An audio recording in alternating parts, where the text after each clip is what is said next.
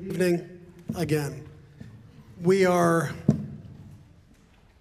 at the end of a wonderful 4-day residency with the Russian String Orchestra and their music director, Misha Rachlevsky.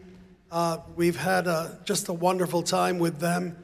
I think if some of the students whose works were performed on Monday are here, you can ask them about their experience. They'd be, I'm sure, more than happy to share with you what it's been like. Tonight's program is a combination of what you would be likely to hear from a RSO concert in any of the continents that they play on.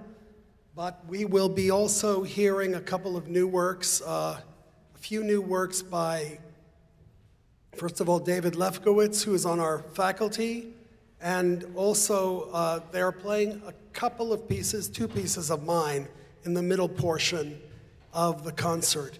This concert actually has 2 short intermissions, so it's a little bit different from what we might be used to here.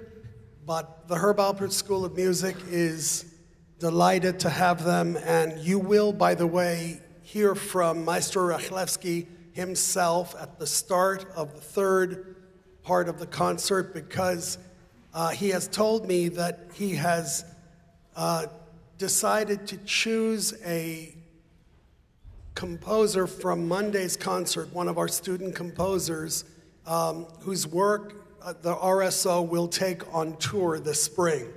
And he will make that announcement. He won't even tell me what work they've chosen, but you'll hear from him a little bit later this evening. I hope you will enjoy the concert. Thank you.